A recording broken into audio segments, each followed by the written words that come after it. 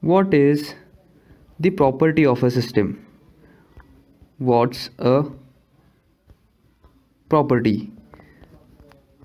Well, in simple terms, property is nothing but something which characterizes a system, right? So it is something which gives a definition to some system.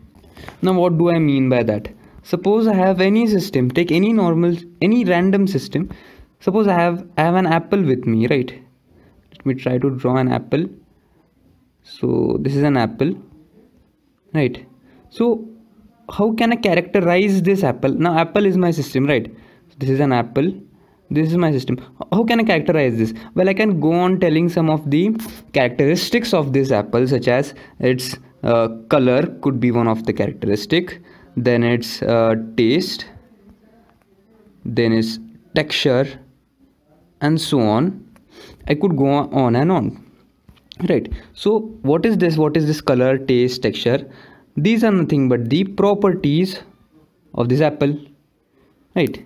Let me take another example of a pressure vessel, a pressure cooker, right? So I have this pressure cooker here, and there is the gas entrapped in it, and this gas entrapped, the air inside it, is my system. Now for this system, what properties I can list down? I can go on listing temperature, then pressure, then volume, then its molecular structure, its chemical behavior, then the velocity of the gas inside, then the viscosity of the gas inside, then maybe the density, and so on and so forth, the toxicity, the pH level. The list goes on and on, right? So these many things could be the property which could characterize the gas inside this pressure cooker, right? Now for thermodynamics, we'll limit our study with the thermal behavior, of course. So we'll only consider certain properties which are called as thermodynamic properties.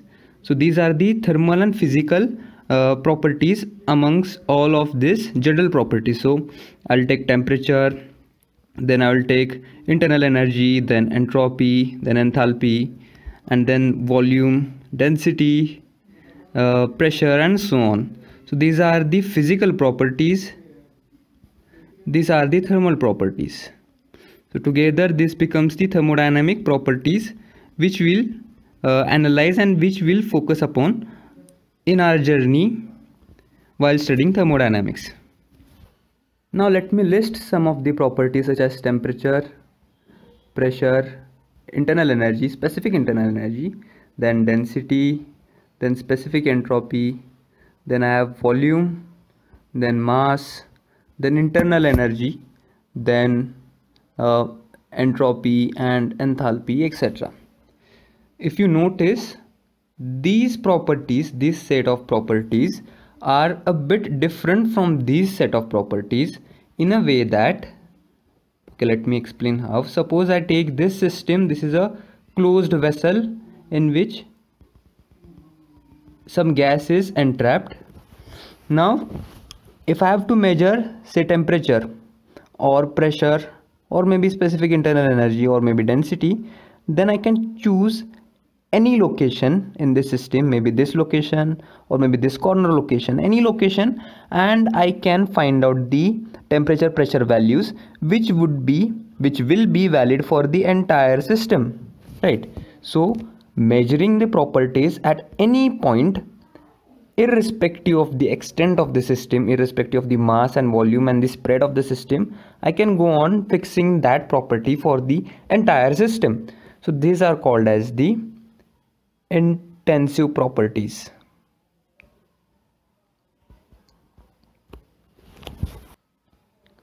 While here, let me take the same system. Now I measure some volume initially, say that is V1, and some mass M1. What I'll do, I will break this system into two halves now.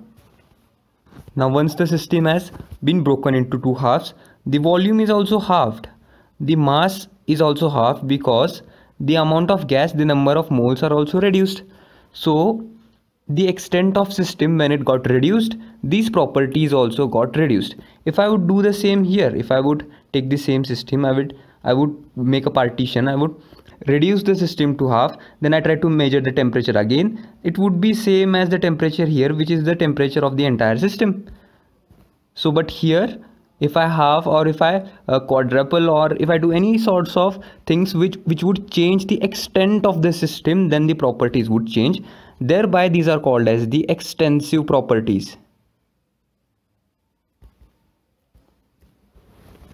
Right. So we have two divisions for properties here, which are just made for simplification purpose based on the common observations and common sense. These are called as intensive and extensive properties. Now properties like density. Density is what? It is the ratio of mass upon volume. Both are individually extensive properties, right? These are depending on the extent of the system, mass and volume both. But the ratio is such that when volume gets reduced, volume becomes, say, half, mass also becomes half. Thereby the ratio, which was earlier V by M initially, after reduction, what happens? V by 2 upon M by 2, which is again V by M. Sorry, V by 2 upon M by 2, right? So it is again V by M. So the ratio is intact. Thereby density is called as the intensive property, and which is also evident from the fact that density can be measured anywhere, right? I can measure it here, I can measure it here, anywhere I can measure, and I can infer that that is the density of the entire system, entire gas. The air around us, we define its density as 1.2 kg per meter cube. So we don't specify the location, right? We don't we use it as a general term. So that is valid for every location in ambient, at of course in given temperature and pressure values. So density is something which is intensive, not an extensive property. Again, there are some properties regarding energies. So energy is generally associated with mass. More the mass, more the energy that it carries. So energy also increases with mass. So what are the forms of energy that we deal in thermodynamics? We deal with internal energy, which is given by U. Then we deal with enthalpy, that is given by H. Then there are many other forms of energy. There are some other properties as well, such as entropy, given by S, and so on and so forth. There is exergy and so on. Mass increase, we can say that energy possessed by that gas increases, right? So thereby energies, absolute energies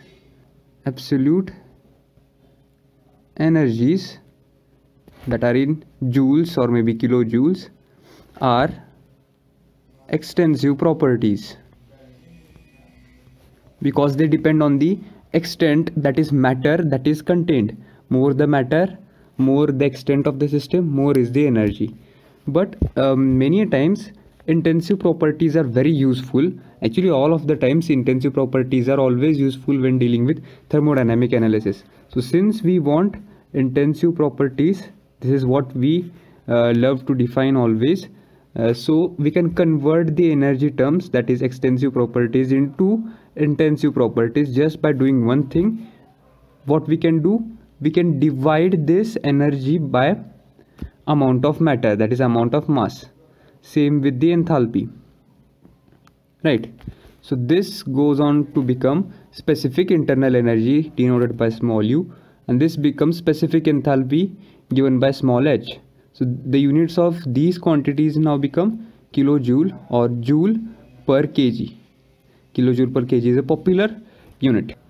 Similarly, there are other terms such as entropy and then specific entropy.